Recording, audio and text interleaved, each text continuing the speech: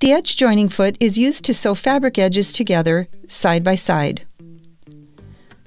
This foot can also be used for stitch-in-the-ditch sewing, such as on quilts. Most models of this foot are snap-on style, though some may already have a presser foot holder attached. In either case, the edge joining foot functions the same way. There is a vertical, blade-like protrusion at the center front area of the foot, which is used to guide fabric edges while stitching. To do stitch-in-the-ditch sewing, set the needle in center position, aligned with the vertical blade of the foot. The blade will act as a guide as you sew, placing the stitches perfectly within the seam lines. To join fabric edges, first fold under and press the fabric edges, making sure they are straight. Place the fabrics so that the folded edges are touching the vertical blade positioned between them.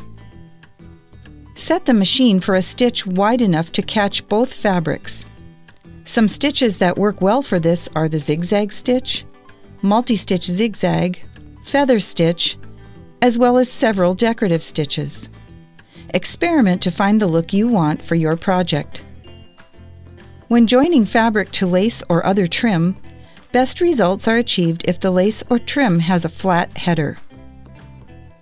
Fold under and press the fabric edge. Place the fabric and lace or trim so that the edges are touching the vertical blade position between them.